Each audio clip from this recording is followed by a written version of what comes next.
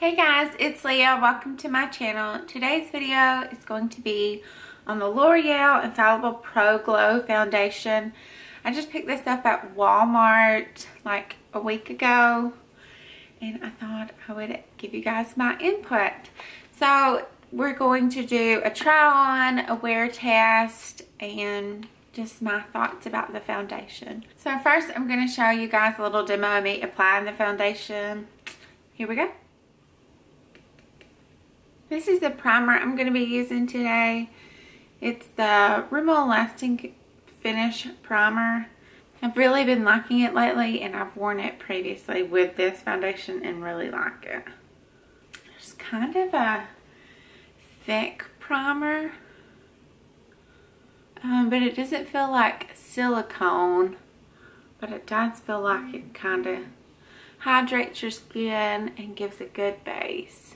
I'm going in with the foundation. I mix mostly 201 with just a little bit of 202. And this is 201.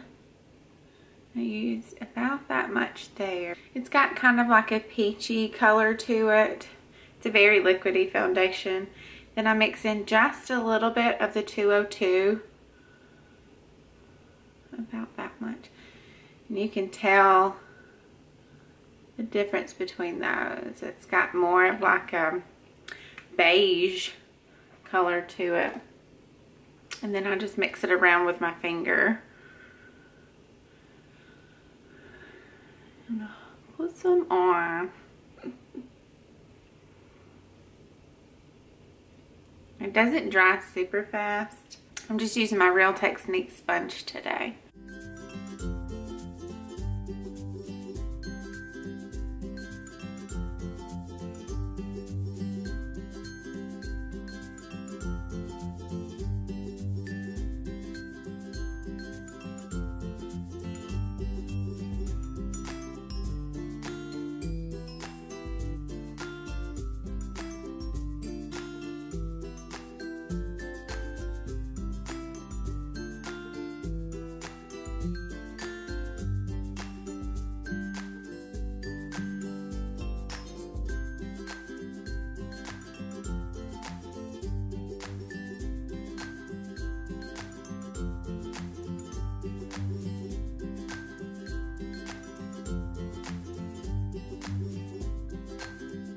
So I just finished putting on the rest of my makeup. I'm not wearing any powder on top of the actual foundation except for here and on my nose, just because I know it gets a little oily. On my cheeks I did put a cream highlighter. It's the Flower Beauty in the stick, and then I topped it up with a little bit of the Mercier Matte Radiance highlighter. I always forget the name of that. Blush, Tarte Exposed. Eyebrows are ColourPop pencil with Jordana brow gel on top. So I bought the shades 201 Classic Ivory and 202 Classic Neutral. I didn't know which shade I would be between those two. And then I went ahead and picked up 204 Natural Buff just to see if this would be a good fake tan shade. I went ahead and picked it up because I figured it would sell out and be really hard to pick up another one, so I went ahead and got it. On the back of the foundation it says, Lasting Glow Foundation, never dull, never greasy.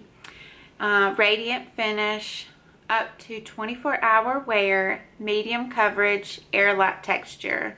Pro tip, shake well, dot on the skin and rolling motion for flawless coverage. My thoughts on the foundation: it is amazing, absolutely amazing. I've worn it 5 times, including today. Today's number 5. I've had no trouble from this. I am extremely picky when it comes to foundations. I don't want anything that looks like I'm wearing foundation. I don't want anything that sinks into my pores. I don't want anything that it gets on little pimples I might have and makes them look really dry. I don't want anything that breaks down during the day. I don't want anything that makes me look greasy during the day. Just a lot. a lot. I'm not super picky as it comes to I need high coverage. I don't need high coverage. I like a good medium foundation. That's just my preference. So my skin type is really normal here, and I get just so slightly oily right here on my forehead and occasionally on my nose. With it being summer, 90+ degrees, I sweat a little bit more, but it is held up. I wore this yesterday for 12 hours at work and was super impressed, and I was just like, okay, I gotta do a video on it just to tell everybody that it is amazing. I've only used this with a sponge. I've used it with my beauty blender, and then I've used it with the Real Technique sponge. I haven't used it with a brush or my fingers. It's just not my favorite way of applying foundation, but it may be different if you do use one of those. What I really like about the foundation is it looks flawless, as in my skin doesn't look like it has foundation sitting on top of it. I'll do a close-up to show you, but it smooths over pores. It smooths over my nose, which is really tricky. My nose is very dry but oily. It's got like the flaky skin, and just the texture of the skin foundation sits kind of funny on it, so I usually like don't put foundation on it because it just looks weirder with it on. This is the biggest thing, is it matches my skin, and I think because it's kind of a medium coverage that it can blend in a little bit better and not be a whole different color than me. It just is gorgeous. You can still see it blemishes through it when you get really up close, but they don't look dry and bad. So from the previous wear, I can agree with everything on here. It is a super light texture, as you can see from the clips of me trying it on. It's a very runny formula, and I really like that. I'm not much of a thick, moussey, creamy formula. When it dries down completely to like a skin-like finish. It doesn't feel sticky. It doesn't feel velvety or powdery or any of those. It just dries to a skin-like texture, and it doesn't feel like you're wearing anything on your face. It hasn't broken me out. Like I said, I've worn it 4 days, complete days. Hasn't broken me out, hasn't given me any trouble. I'm just highly impressed, and I love it. So now I'm just going to take you throughout my day. I'm going to work. I talk a whole lot. I get hot and sweat a little bit at work. And yeah, so we'll see. I'm not wearing glasses today. I normally wear my glasses at work.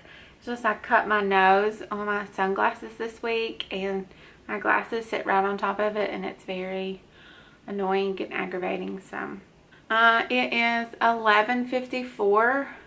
I'll see you guys in a checkup. It is almost 10 o'clock. It is a little bit later than I expected to do an update, but got busy at work. So this is the foundation right now. It looks really good still. It's not greasy. I have sweated today. Yeah, it still looks really good. Good coverage. Hasn't worn off. It's not oily. I've had a mask on for a lot of the day. So I'll do another check-in either when I'm leaving work or when I get home. It is 1:52, almost 2 in the morning. I'm leaving work and thought I would give you a last update of the day. This is the foundation at the end of the night. I've had it on 14 hours. I'm ready to wash my face. My eyelashes are just like, ugh. The foundation still looks really good.